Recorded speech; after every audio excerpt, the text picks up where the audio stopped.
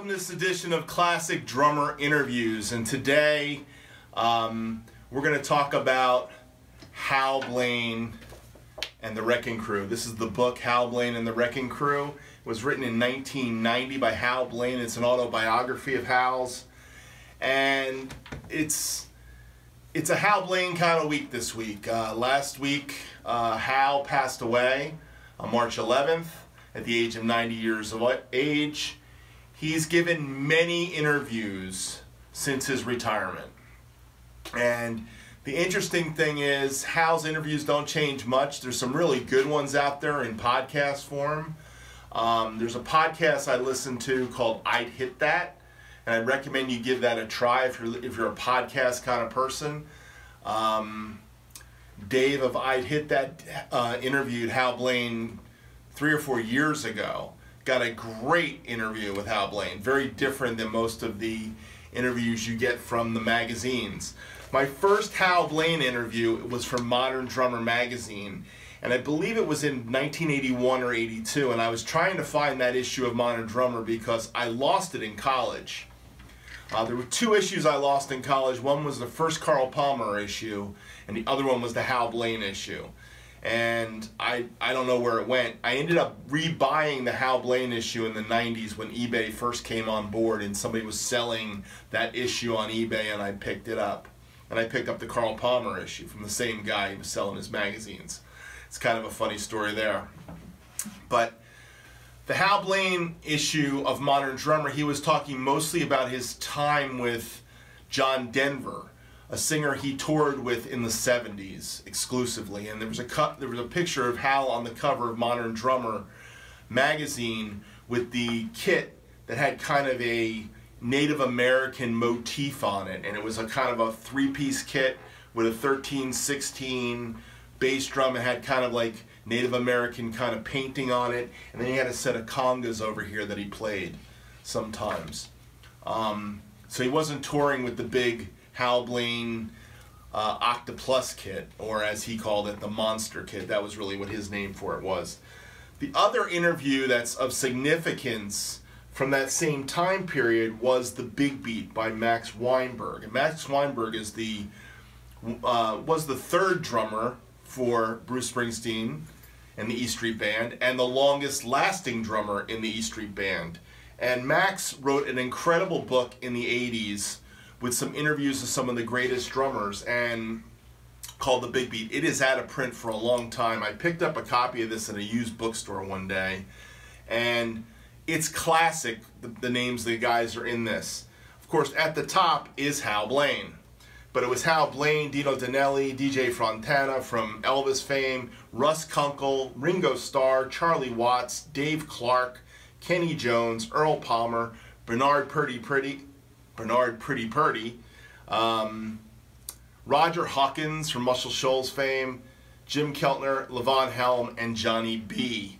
So these are the guys. Actually, it's Johnny B on the cover, which I always cracked me up because I never understood why he put Johnny B even in this classic drummer thing. But Johnny B was a Detroit drummer. I think he must have had a huge influence on Max because he was his first guy almost for the conversations with the greatest rock drummers, The Big Beat. So if you can get your hands on a copy of this, you're going to be reading some classic information about these guys. So Hal wrote his own book in 1990, Hal Blaine and the Wrecking Crew. In this book, besides the multitudes of pictures that are in here, and I may scan a few of these in when I do this, and I may not, there was an incredible listing of hits that he played on. And it's pages of discography. And these are just the top 10 recordings of the years. His recording career started in 1959 with an artist called Jan and Dean, and he played on a song called Baby Talk, which was number 10 in 1959. He played on Can't Help Falling in Love, Elvis Presley, a #1 hit in 1961. He played on Herb Alpert and the Tijuana Brass, the famous song Lonely Bull, okay, 1962.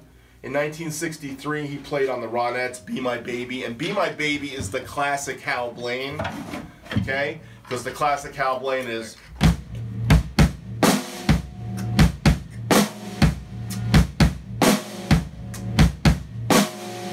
So, I mean, he made that famous for the Ronettes, and he made them famous with that hit, Drum Beat. He also played on Sam Cooke's Another Saturday Night. Then he started recording with the Beach Boys in 1963. 1963 saw a lot of hits for everybody from the Beach Boys to Jan and Dean again, the Crystals, Bobby Darin, and Elvis Presley again. In 1964, he recorded with Jay and the Americans. Come a Little Bit Closer was a hit for Jay and the Americans. Everybody Loves Somebody, Dean Martin. He recorded with the Beach Boys again, I Get Around. He had a #1, I think a record of the year, with a song called Ringo by Lorne Greene. I'll tell you who they gave. They gave, you know, records of the year to interesting artists back in the 60s. But Lorne Greene was the guy from Bonanza, if I'm not mistaken. So, 1965 was A Taste of Honey, Herb Alpert and the Tijuana Brass. Record of the year that year, I believe that was the delineation of the star. I think was record of the year. I mean, the list goes on. The number of top 10 hits he played on. These are only top 10s. Forget about all the records he played on. It's just incredible when you start to think about what Hal Blaine did and who he played for and what he played on. Simon and Garfunkel's Mrs. Robinson. He played on Bridge Over Troubled Water. So many hits. Played on the Fifth Dimension hits, Up and Away. So many great hits here. Then he started playing with the Carpenters. So Hal Blaine, we lost a great drummer, one of the greatest drummers, one of the biggest influences on my playing. He was the studio drummer to be emulated. All the guys that came up in the studios after Hal, and Earl Palmer. I'll give Earl Palmer right along with Hal. Those two guys were the studio mainstays in LA. And Hal was the more vocal and, of course, the one that basically promoted himself in the 90s to write a book about himself, which got the whole Wrecking Crew concept out there. He took the Wrecking Crew name, which was given to him by Phil Spector. That's what he called these guys, and the reasoning for the Wrecking Crew name was these guys are going to wreck the way we record, was the way the guys in the shirts and the ties felt about the young guys coming in with the jeans and the t-shirts recording albums in the 60s. Things were changing.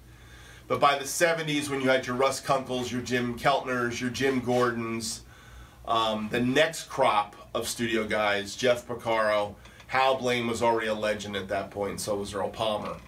So you're talking about the master himself. He made it to 90. Great, huge influence on my playing. That's all I can say about that. I would recommend for classic interviews of Hal Blaine is reading his biography and finding the Big Beat. He did do a few other ones. I think he might have done one for a magazine called Classic Drummer Magazine, which is really hard to find that too. But there wasn't a lot in print with Hal. I mean, MD only featured him one time. One time did he get press. Of course, he had retired at that point. By the mid-'80s, he had retired and stopped playing, pretty much. So a studio drummer's lifespan was 20 years, give or take. Of course, guys like Jim Keltner have been in it since the 60s, and there's still guys recording for people. But the world of the studio has changed a lot. When I was in college in the early 80s, basically I wanted to be a studio drummer. I saw a career and I saw an opportunity there, you know, to be the guy playing on records. That was what I wanted to do. So it was kind of a goal of mine. I saw it actualized for me in the 90s, playing on some songs in town in New Jersey, getting a chance to record in Nashville and realizing I wasn't Nashville quality studio level. That was a big dream to kind of drop at 30 years old, but you know what? It was the right dream to drop for my life, but I never stopped wanting to do it. So I would record all through the 90s, and eventually, the end of the 90s, I would start my own studio just so I could learn how to record. And just so I can get the feel of recording and that process of the creative process of working with an artist and coming up with drum parts. So Hal Blaine came up with so many great drum parts, and they were very creative. This weekend I've recorded 2 Hal Blaine songs. I have an old cover of a Carpenter's tune that I may refile. I have some takes of that I haven't used, and I may actually upload, but I've got 2 songs I did. One was called Never My Love by The Association, and it's got brush playing. And the second one was a Glenn Campbell song. Somebody asked me to do a Glenn Campbell song, so this is actually working for 2 things. It was a #1 hit for Glenn Campbell called Wichita Lineman.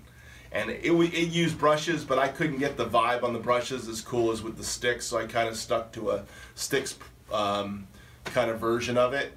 But Hal switches the sticks halfway through the tune too. I don't know how that happens. It may be a tape splice, but it didn't sound like an easy kind of switch. But anyhow, it's Hal Blaine week for me, so this is my little tribute to Hal Blaine, the master. Thank you, Hal, for all the years of